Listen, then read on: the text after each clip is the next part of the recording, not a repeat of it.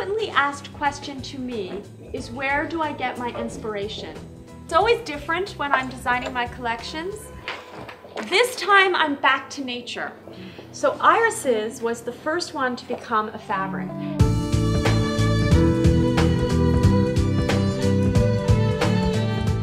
I was feeling the need to bring nature in. I'm feeling the need to do elegant, not rustic, elegant but not opulent. But how do you get elegant looking that's also durable?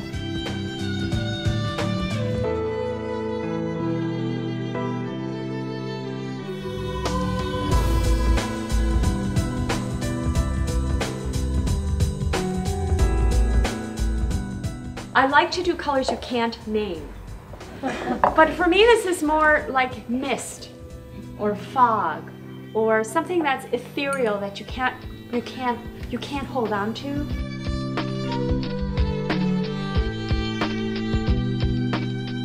A designer knows she or he has achieved perfection, not when there is nothing left to add, but when there is nothing left to take away. I do believe less is more, but the less has to have something special in it.